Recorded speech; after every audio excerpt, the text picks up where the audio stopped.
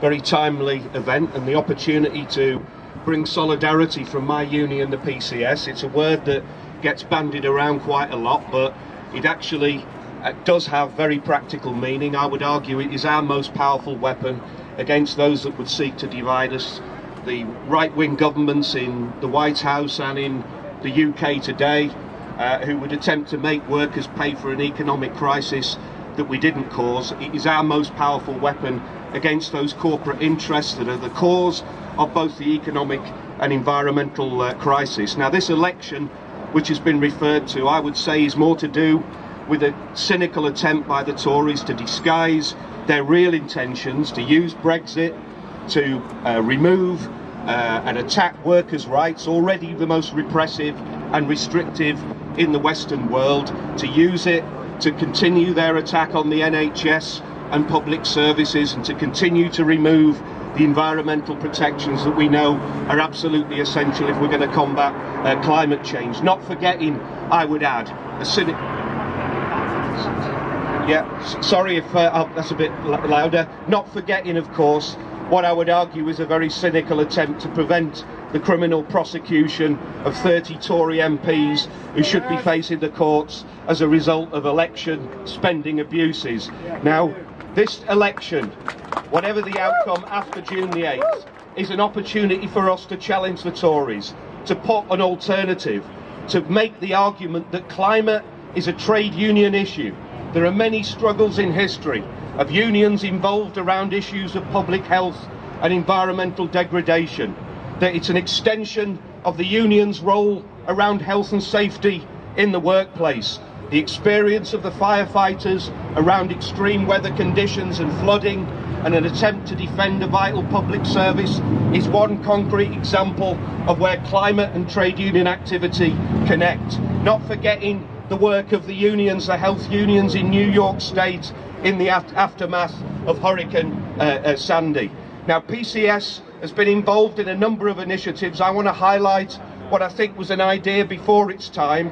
Last year we celebrated the 40th anniversary of the Lucas Plan, which was drawn up by shop stewards in what is now aerospace in the arms industry, that set out a detailed plan of diversification from arms manufacture into socially useful production. The Climate Jobs Initiative built on those same principles, and that is a document I was very proud to see footage of the protests taking place outside Blackpool against fracking, and a number of the protesters holding up the Climate Jobs pamphlet, which sets out how we can create 1 million skilled, unionised, decent jobs and cut CO2 emissions by 80% over the course of the next 20 years by investing in insulation of public homes and public buildings, of investing in an integrated, green, publicly owned transport system,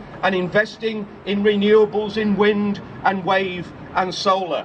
These are very inspiring and practical examples described by Naomi Klein as a fantastic tool for climate justice. My union believes that, and we have to challenge the false choice between jobs and climate. And if ever there was an example of that false choice, I would cite what's going on by the attempt of Quadrilla and various other companies to rip up the countryside in the quaintly named Little Plumpton and Roseacre areas on the outskirts of Blackpool. Instead of fracking, we could invest, utilise the Fylde coast rich in natural resources of wind and wave technologies, and in a town that is defined by the Financial Times, that's Blackpool, as the 5th most deprived town in the UK, the alternative, the means of providing much needed employment, is not the spurious job claims of the fracking industry, but investing in wind and wave technology on the Fylde coast and in Lancashire.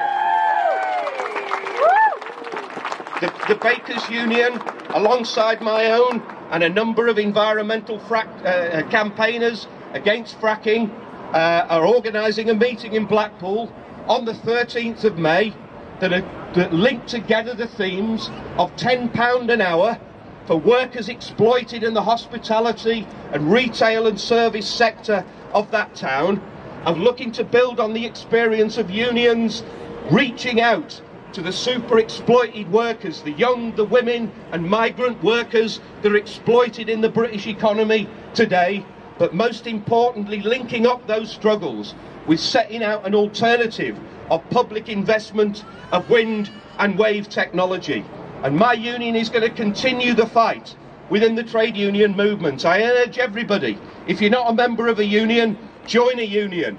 If you are a member of a union, take the issue of climate into your branch and into your trade union. Support those of us that are trying to put an alternative to expose the myth that high energy prices are down to the electrification of heat or subsidies to renewables.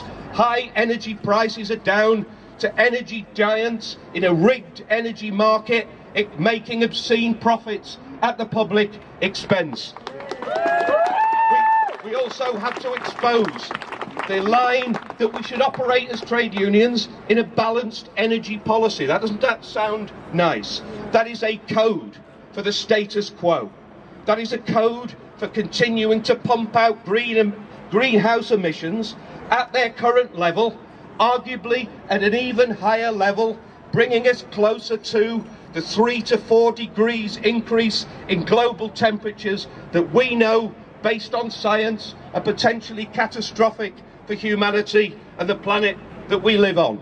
And that there is a false choice between defending jobs, whether it's in the civil service, the NHS or local government, defending jobs in the Grangemouth refinery, defending jobs on the rigs, defending jobs in the gas and oil industries. It is a false choice between unions fighting to conduct a militant defence of their members' interests and using union power and the knowledge of the workers in those sectors to combine with those of us that want to go beyond the immediate bargaining agenda and use union power to put workers at the heart of a just transition and to link the trade union movement with the environmental movement in challenging the economic power that has dominated the world for far too long. And I'll finish with this.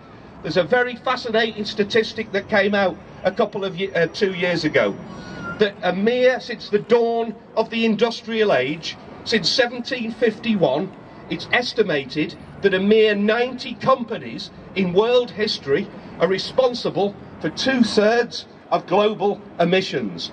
What that tells us is that we continue our campaigning and direct action. We continue to take the case into communities, into unions, but to recognise this struggle is a struggle against an economic system that places the profits of the multinationals and financiers who dominate this world above social need and the needs of this planet and humanity itself. The struggle goes on up to June the 8th and beyond. Thanks very much for listening.